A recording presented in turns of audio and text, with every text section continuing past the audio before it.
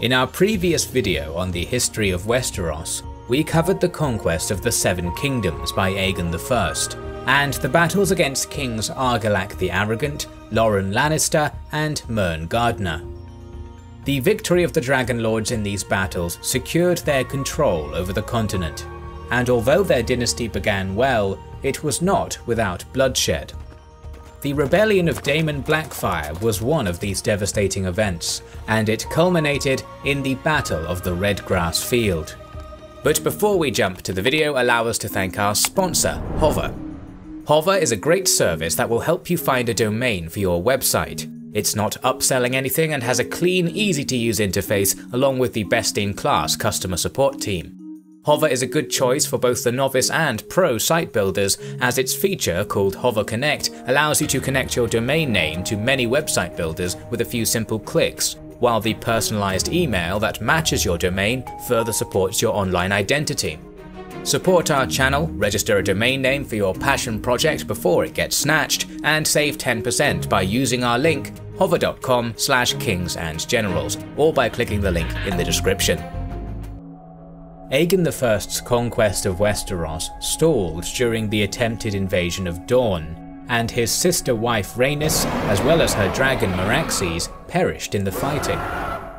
For a century and a half after the conquest, Dorne continued to resist invasions and incursions.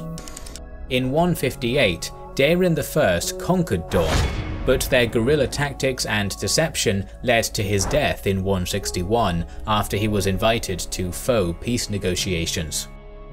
After the death of the young king, his brother Baelor I became king and made peace with Dorne, which had now regained its independence. Upon his return to the capital at King's Landing, Baelor imprisoned his three sisters in the newly built Maiden Vault of the Red Keep. One of them, Dana, continuously escaped from captivity and eventually became pregnant, giving birth to a son, Daemon Waters, in 170 AC. The incredibly pious Baelor I fasted for 40 days and nights after discovering this, and perished as a consequence. In 171 he was succeeded by his uncle Viserys II. This competent monarch had three children, a frail and pious daughter Naerys, the noble dragon knight Aemon, and the handsome but irresponsible Aegon. After a year of rule, King Viserys II died, supposedly of natural causes, but rumours persist that he was poisoned by his son Aegon, who succeeded as Aegon IV in 172. He immediately began to rule in an arbitrary and careless fashion, filling his court with opportunists, sycophants, and women who would allow the king to satisfy his lusts with them. He would appropriate land from one noble house, only to grant it to another family which had earned his favour on a whim. This caused immense dissatisfaction among the nobility of Westeros. The most damaging impact on the realm would become obvious in 182. The bastard Daemon Waters was an incredibly competent warrior, and supposedly looked the spitting image of Aegon I. At 12 years old he was knighted by Aegon IV, becoming the youngest knight in Westerosi history. Then, in an act that surprised everyone, he granted the ancestral Valyrian steel blade Blackfyre to Daemon, revealing him to be his bastard son. After this, Aegon's 29-year-old trueborn son, Daeron, began to actively oppose his father's rule, and a core of similarly minded nobles began to form around him. This opposition caused a quarrel between the prince and his father, and the king purposefully questioned the legitimacy of his son. In 184, when Aegon lay on his deathbed, he legitimized his many bastard sons, including the popular Daemon Waters, who then took the name Blackfyre. After he did this, Aegon IV died and was succeeded by Daeron II. The Crown Prince received news of his father's death in Dragonstone, and within a fortnight was crowned by the High Septon in the Red Keep. In order to proclaim his legitimacy, the new king also wore his father's crown. Daeron immediately set to work undoing the worst of his father's excesses, removing the inept and corrupt members of the late king's small council and replacing them with wise and capable men. He also attempted to address the rot within the city watch, which Aegon IV had let fall into disrepute and decay. Despite his father's appalling treatment of him, Daeron would not undo Aegon's last wishes and delegitimize his bastard half-brothers. Instead, he attempted to stabilize the realm by treating them honorably, allowing them to get the incomes from their lands. The principal great bastard, Daemon Blackfyre, was wed to Rohan of Tyrosh, as Aegon had wished. On their wedding day, Daeron granted Daemon a tract of land near the Blackwater and the permission to raise a castle of his own.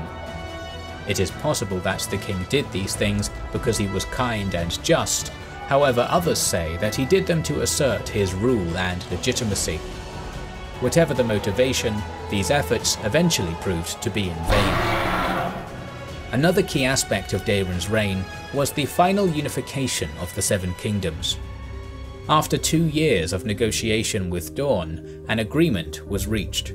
Daeron's sister Daenerys was to be joined in marriage with Prince Maron Martell, while Daemon would marry Maron's sister, Mariah. The princes of Dorne maintained many privileges and rights, as well as maintaining their own laws and tax collection. In 187, Prince Maron knelt and swore his oaths to the Iron Throne.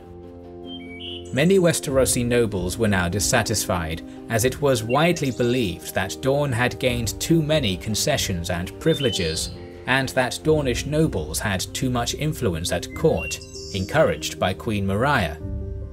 Knights and lords, who had been used to intermittent warfare with Dorne, still held their old animosities, and began to distrust the peacemaking king.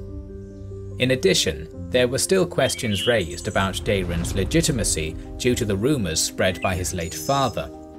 All of these factors played a part in sowing the seeds of rebellion, and these would grow over the following decade. Many of the dissatisfied lords and knights of the realm would seek out the exemplary Daemon Blackfyre.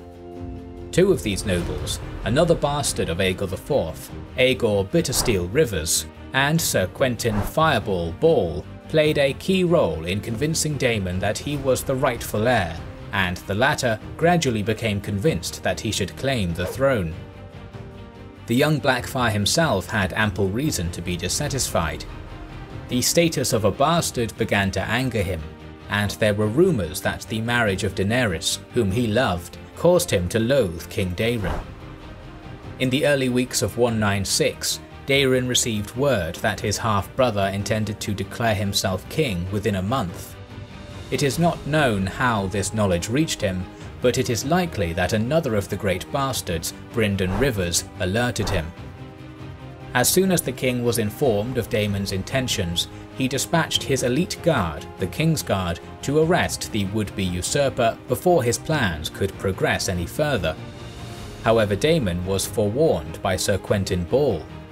With his help, the claimant to the throne escaped the capital.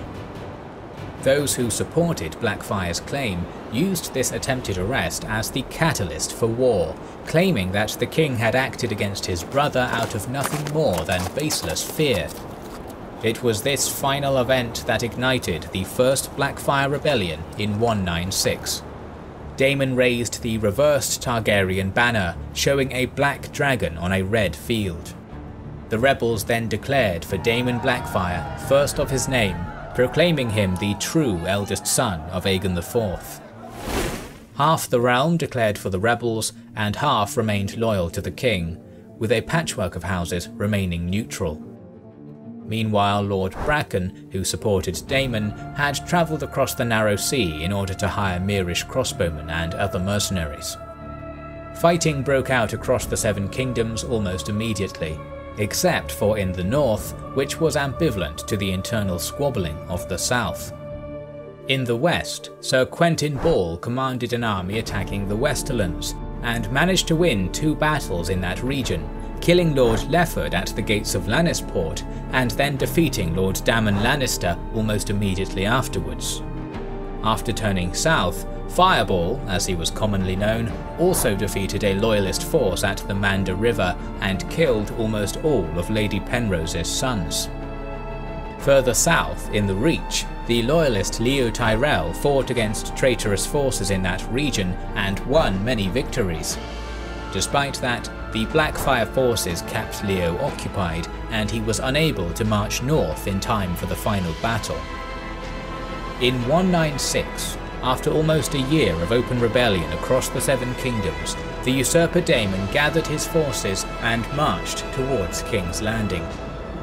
In response, Prince Maekar Targaryen organised the nearby loyalist forces into a coherent force and went to confront the rebels, while Prince Baelor travelled south in the hopes of rallying Stormlanders and Dornish forces to assist. The two armies met on a plain near the capital, with the high Weeping Ridge anchoring their flanks. The numbers of troops at the Battle of the Redgrass Field are unknown, but it is widely believed the initial armies were in balance. Both forces had a vanguard of heavy knights in the centre, with another smaller contingent of lighter cavalry on the wings and infantry behind. Lord Donal Arryn commanded the loyalist van, with the Kingsguard commander Gwaine Corbray at his side. Meanwhile, Prince Maekar commanded the infantry from behind his line. The loyalists also had the elite skirmishing force of Bryndon Rivers, the Raven's Teeth, fighting for them. Meanwhile, the enemy force was under the command of Daemon Blackfyre and his two sons at the point of his vanguard, with Aegor Bittersteel Rivers on the right and Lord Costain on the left. The usurper began the battle by charging with his vanguard into the loyalists' cavalry front line. Daemon and his elite warriors were unstoppable, cutting the opposing vanguard to pieces and scattering the remains to the rear. As this happened, a famous duel occurred between the usurper and Sir Gwaine Corbray, both fighting with Valyrian steel swords. The fight went on for many minutes before Daemon managed to severely injure his opponent, leaving him blind and bleeding. Rather than breaking the loyalist line, he then stopped in his tracks, ordering his men to take the Honourable Sir Gwaine to the rear so he could receive medical assistance.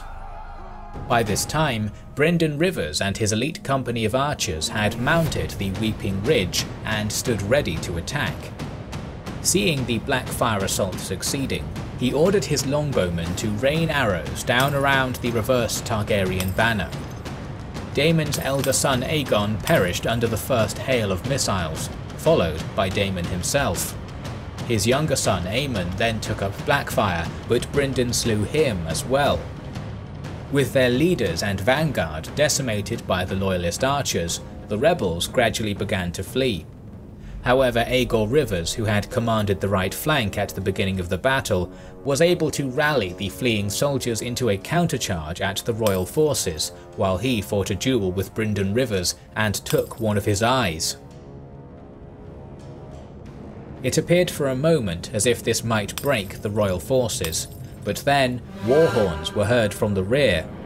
Prince Baelor had entered the battlefield with a host of Dornish and Stormlanders and crashed into the rebels from behind. At the same time, Prince Maekar ordered his army to charge the enemy front, which crushed them between his anvil and Baelor's hammer. 10,000 men died on the Redgrass Field, a victory which ended the First Blackfyre Rebellion and secured King Daeron's rule. However, Aegor Rivers managed to flee the battle and escaped to Essos, where he would form the Golden Company mercenary group. He also took with him the 5 surviving sons and several daughters of the dead Blackfyre claimant. While the first rebellion had been quelled, the Blackfyre pretenders continued to plague the Seven Kingdoms until Maelys the Monstrous died at the hands of Sir Barristan Selmy in 260 AC. Our series on G.R.R. Martin's universe will continue, so make sure you are subscribed to our channel and have pressed the bell button. We would like to express our gratitude to our Patreon supporters and channel members who make the creation of our videos possible. Now you can also support us by buying our merchandise via the link in the description. This is the Kings and Generals channel, and we will catch you on the next one.